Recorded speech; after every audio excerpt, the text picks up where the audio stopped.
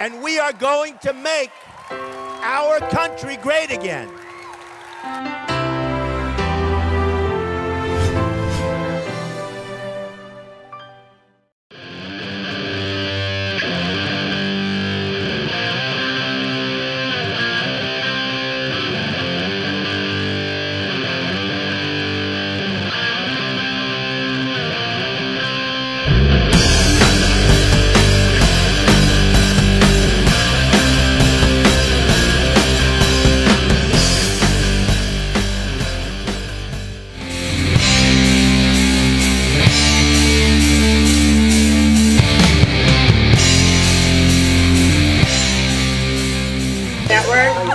And the hard work of my Texans United for America team. We are more than just a team. We're a couple of patriotic moms. We're business owners, educators, community leaders, but most importantly, we support the President of the United States, Mr. Donald J. Trump.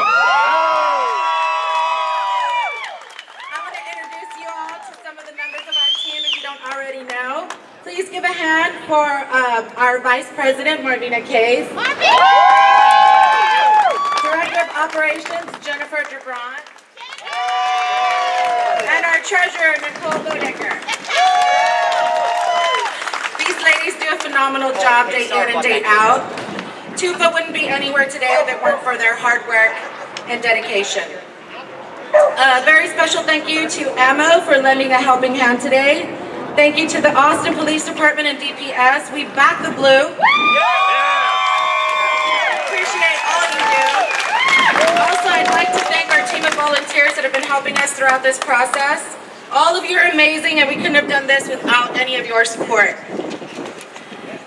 With that said, we have invited some pretty spectacular speakers out here today. We are honored and grateful they have agreed to come out and join us. So we thank you as well from the bottom of our hearts. I see, okay, so, I'm pretty sure y'all have seen a little bit of opposition out here today. Aren't you all tired of the catchphrase, "Not my president"? Have you ever heard such nonsense? Get the hell out! I'm gonna ask our audience to do something with me here for a bit. I want to ask you all to repeat after me really loud so they can hear our message. And you're gonna say Trump is your president. Okay, on the count of three, everybody. 1, 2, 3. Trump is your president!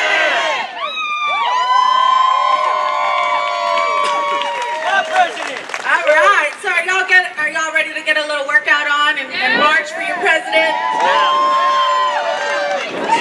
He has done an amazing job in his first year, hasn't he? Houston ratings are in, and Trump has passed 50% approval ratings. Obama only had 45% at this time. And this is with the mainstream media, day in and day out against him. So and who here took a Rasmussen poll? Raise your hand if you were asked to take a poll. Okay, let that sink in, because that means the numbers are much higher. Okay, so I've said it before and I'll say it again. We may have the greatest, most accomplished president in the history of America. We are looking forward to 7 more years. So, and also remember, please get out and cast your vote on March 6th, because it starts with your local election. We need everybody out and casting your vote on March 6th. At this time, I'm going to ask my team to step forward so we can begin the Pledge of Allegiance. Yeah, baby.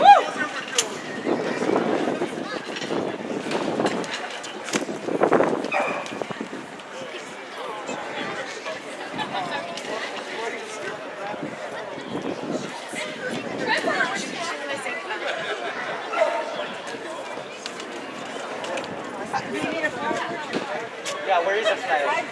Anybody got a flag? Please look above the Capitol to the flag.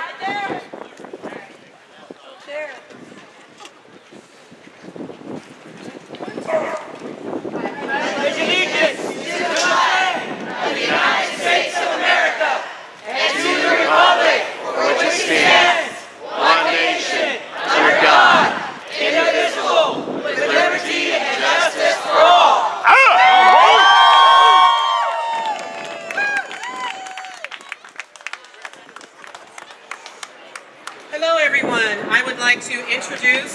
Reverend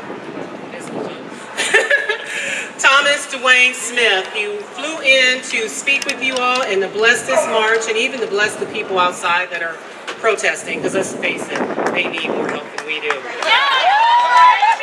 without further ado, to a man that needs no introduction because he is a man of God and a man of principle, Reverend Thomas Duane Smith. Thank you.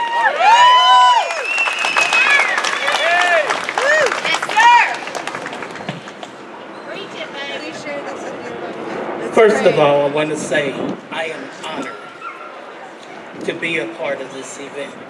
Last year I watched Duane, and this year, this is what America's about. Yeah. President Trump brought all these people together, all of us together. This is what's making America great again. Before I pray, I want to take a 45-second moment of silence.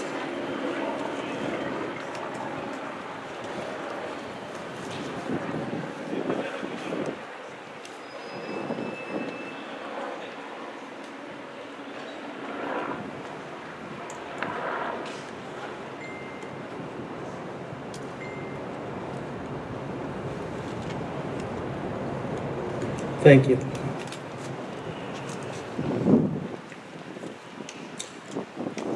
Dear Heavenly Father, your word, Luke 11:17, says, a kingdom divided against itself falls into desolation, and a house divided against a house falls.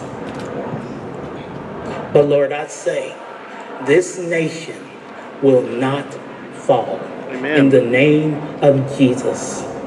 And Lord, for too long, we have been afraid to say the name of Jesus in the public square. We've been afraid to let our faith define who we are. But because of your divine providence,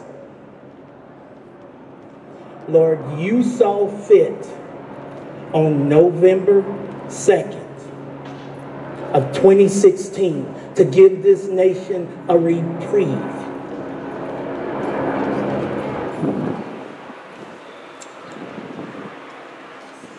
Many have wrote us off, Lord, but I thank you, Jesus, that you did not write us off. I thank you, Lord, for your love and your grace and your mercy. And above all, Lord God, I thank you that you used a man who was imperfect to bring together people of every culture. Yeah! That's right! Amen. Every culture. Yep. Amen.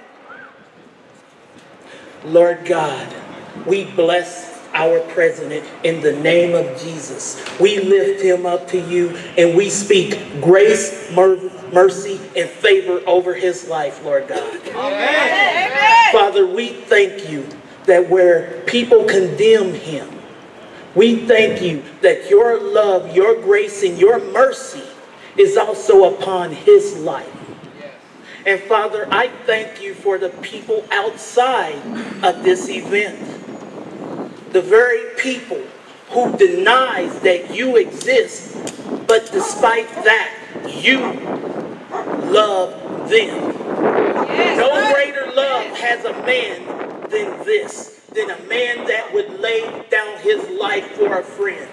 And our Lord and Savior Jesus Christ laid down his life for each and every one of you, whether you believe in him or not. It doesn't matter, because he still loved you enough to give this nation a reprieve. So with that being said, Lord, I thank you for Texas United for America, who organized this event to change the face of America. Because despite what is being said in the news, we're not divided. We are not divided. And I will leave you with this in the mighty name of Jesus Christ. We're not racist. There is no such thing as the white race, the black race, the Hispanic race, the Asian race. It's cultures. Let's get it right. It's cultures, subcultures made up of other subcultures, all united in one race, in Christ Jesus, the human race.